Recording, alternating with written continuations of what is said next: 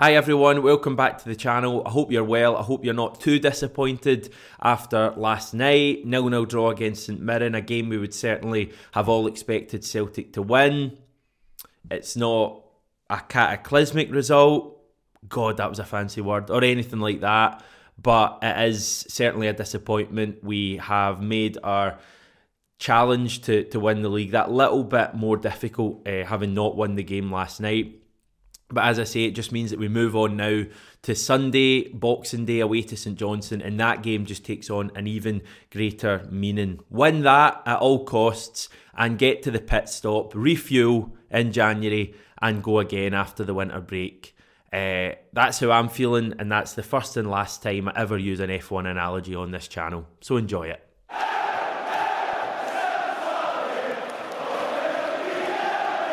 But before we can get into all of that juicy on-field stuff, we must talk about the big issue of the day with regards to Celtic, which is the permanent appointment of Michael Nicholson as the club's chief executive. Now, really brief history lesson. Nicholson, who has been at Celtic since 2013, has been acting chief executive since Dom Mackay left the club in early September. Can't believe it was only September Dom Mackay left. It seems like a lifetime ago. But now anyway, Nicholson is going to take on the role permanently. Celtic confirmed this earlier today to much backlash from supporters.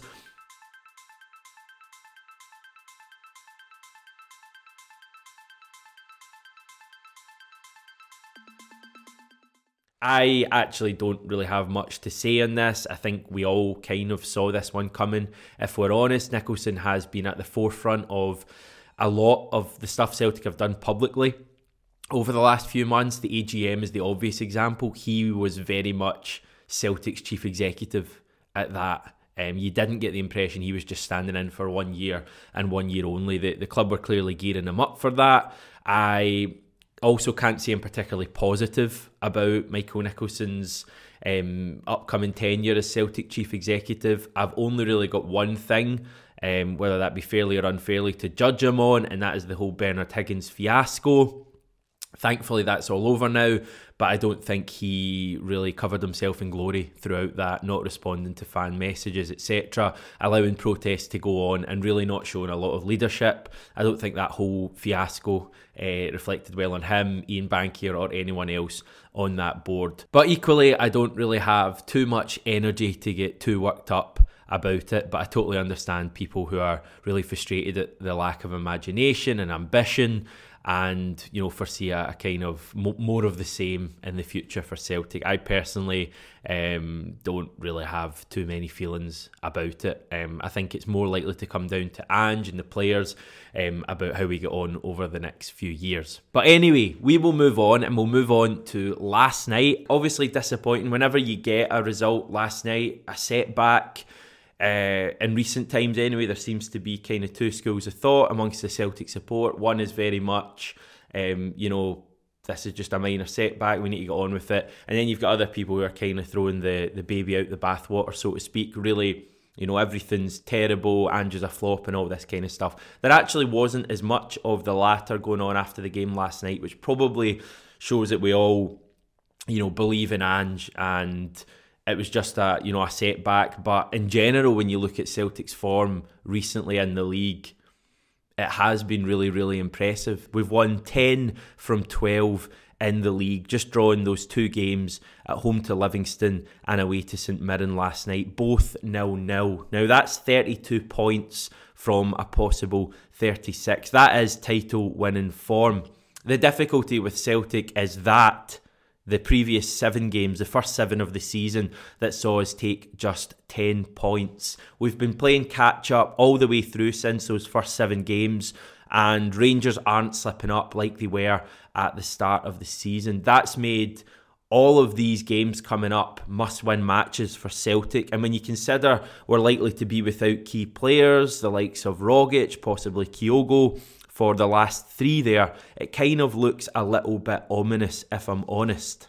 So that's the bad news. The good news is that the winter break being moved means that we just have to get past St Johnstone for now. That's the final game before we can rest, recuperate, pit stop, etc. St Johnstone are really struggling right now.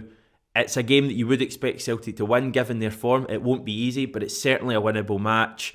And then we can get into the break. We can then sign players to improve the squad. We know the names that have been mentioned already, while the likes of David Turnbull, Giakoumakis, James Forrest, Jota, of course, and maybe even, touch wood, Christopher Julian can come back into the fold.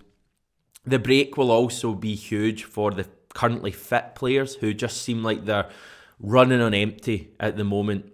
And that's not a criticism at all. It's just, you know, what looks like a fact watching the team. We've kind of been running on fumes, I think, for the last 5-6 weeks. We've been winning games, but they've all been by one goal, I think, other than the Dundee United away game. They've all been really tough grinds, and that's going to have its effect eventually on the team.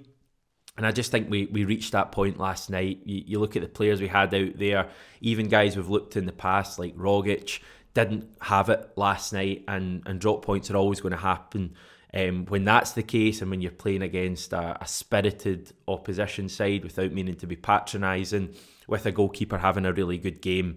Now, as I say, the break will be huge for this Celtic squad. I think we've got three and a bit weeks of it. Ange confirmed last night that Celtic would be training in Scotland during the break. So we're not going to Dubai, where we've gone for the last 5 or 6 seasons. A really positive move, I think, that from the club and from Ange, whoever kind of came up with that idea. I think it just makes a lot more sense when you compare it to Celtic going to Dubai last year amidst the global pandemic. I think it's a much better look for the club. I know there was loads of other things going on last year, and believe me, I'm not about to go away back into the Dubai 2021 trip because I do have plans this Christmas. But I think it's a positive move for Celtic PR-wise, and I also think it's less risky as well. I mean, flying off to another country with what's going on at the moment, I feel like would just end in tears like it did last year. So Celtic staying at home for the winter break.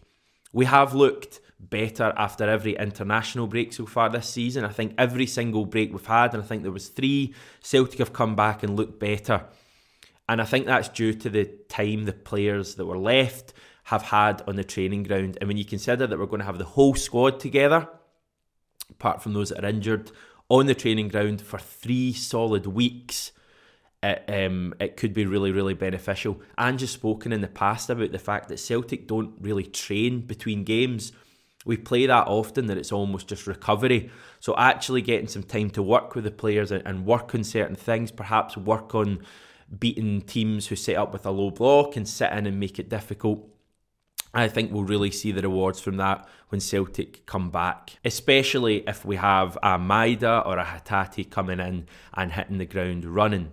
The issue is that we now have so little margin for error, no margin for error ideally.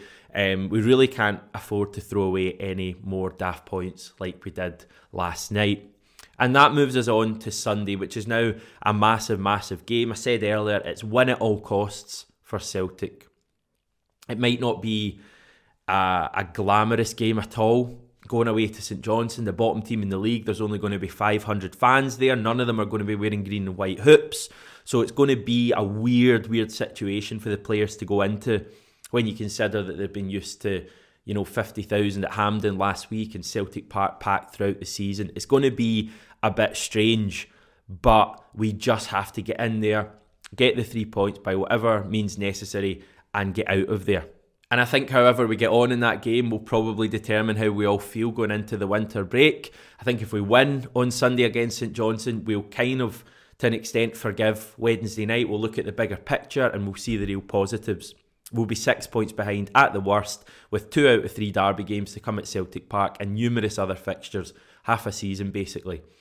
If we drop points, we'll be looking at 8 points behind, most likely. And I think it starts to look like a bit of an uphill struggle. So that's how important Sunday is. My concern about Sunday is how different is the team going to be to the one that played on Wednesday. I would certainly hope that Joe Hart would be back in. I'm hoping and praying that Kyogo would be back in the team. Rogic would be back to the Tom Rogic we want after kind of taking Wednesday off to an extent. I'd hope Juranovic and Greg Taylor would be back in the side. Juranovic probably in the right wing with Ralston behind him. I hope we just put out as strong a team as possible and just need to win this game and get into the winter break. That's how I feel at the moment. The wings are still a major issue for me. The lack of a striker is still a major issue. If Kyogo's not fit, I'll certainly be concerned. But just find a way to win the match, Celtic. I've probably said that about 100 times in this video. Anyway, we're going to move on and leave the video for there. Tomorrow we'll have Jackie McNamara on the channel previewing that game against St Johnstone as we head into Christmas and beyond. We're going to try and bring you daily content on the channel all the way through the next few weeks. Obviously the winter break coming in early has changed our plans a little, but it's nothing we can't solve, and as I say, we're going to try and have varied content coming through for you. If you've got any kind of ideas of things you'd like me to chat about in a video, then just let us know in the comments below, and if it's a good one we may tackle it, because we're going to have a lot of spare time until Celtic next kick a ball after Boxing Day on January the 17th.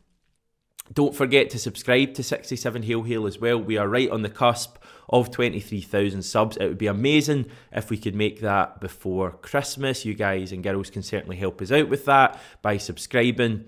And we're back tomorrow with Jackie.